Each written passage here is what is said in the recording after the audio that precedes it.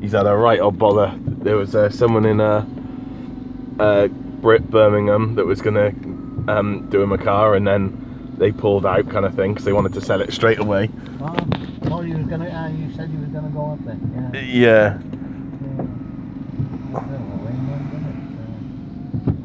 Yeah, exactly. 2 hours, isn't it? And he's in. He had another person in from Aberystwyth that was going to sell him the car. Yeah. And he delivered it to him on the promise that it was all good. Yeah. And it wasn't changing gears properly. And he said, "Oh, it's just the ball link." And he was like, "Oh, okay." So it was the ball link, and he said, "Oh, well, I'll take it back to mine and fix it, and then bring it back to you." And he's like, "Well, you said it was fine, so why did you drive it down with all that?" Okay.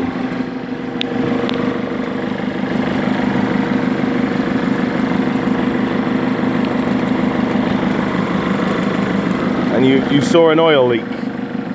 Yeah?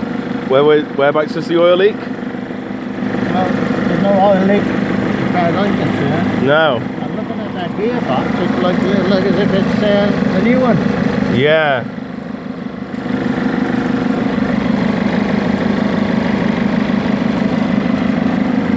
And he said he bought a new battery as well, but there's no receipt to say that it's a new battery. Okay. But, I haven't had any trouble with it. Yeah. And it's a heavy duty one. It's got myself first of all. When I first drove it. And but of course I drive an automatic, see? Yeah. I'm going to a manual. I found very often that it's on.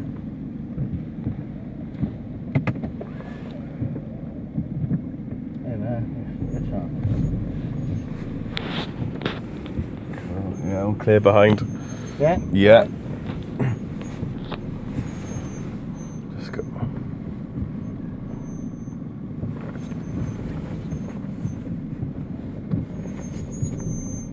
There's no plunking. Yeah. And you watch now. That's the brakes. Yeah. And I'm only just touching the clutch. It's not going right down to that. It seems you're too afraid to put your foot on a throttle. Yeah.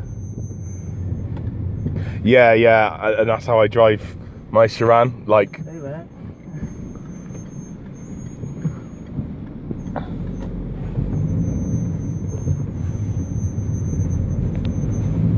No, for the 1600, they're pretty good poking it.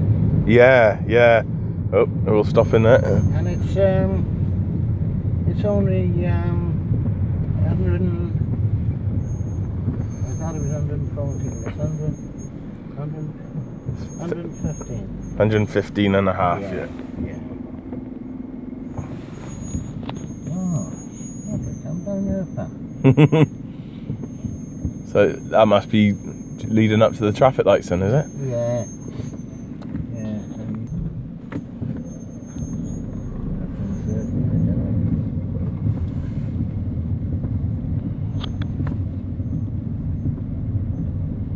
Yes, it's a very reliable car, I found. I've never had any problems with it.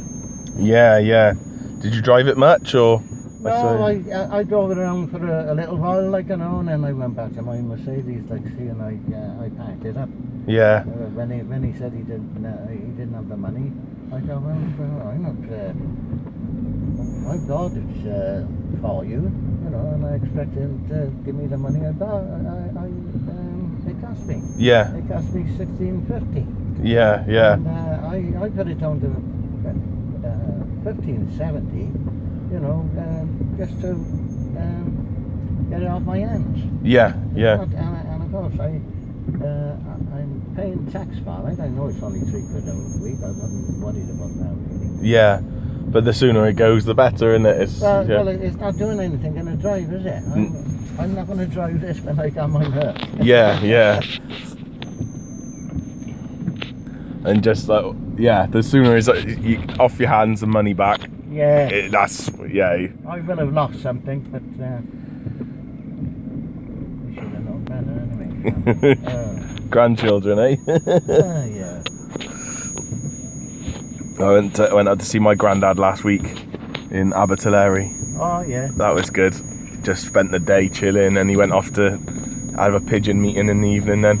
Oh yeah.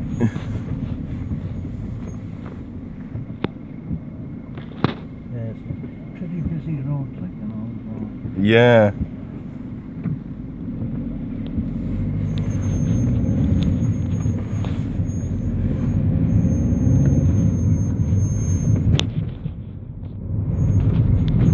It's like a high-pitched squeal, isn't it? But it's probably like the what does it feel like? It's not mechanical. It's Squeal. Yeah. Oh no. Oh, it's hearing aid. Hearing aid. Oh, I got 2 hearing aids. I have. Well, and while I'm in the pub, they're shouting at me.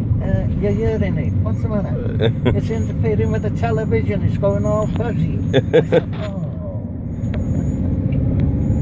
Yeah, when it's not fitted into my ear properly, I gotta push it. I gotta push it in, like, see. Yeah.